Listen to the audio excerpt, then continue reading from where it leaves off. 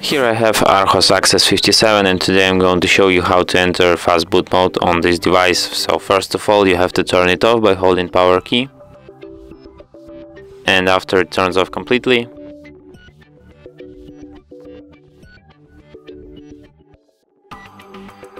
you have to hold down combination power key and volume down for a few seconds.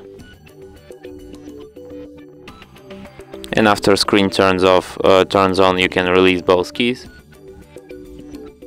And from the appeared menu, you have to use volume keys here to navigate to the second option, Reboot to Bootloader, and then select it with power key. And after that, you will enter FastBoot mode. As you can see, signed says FastBoot mode. If you want to exit FastBoot mode, there is no other way than except of removing back cover from your device like this, and then removing battery from it here. Then you put it back in and put cover back on too, and hold down power key to turn your device back on.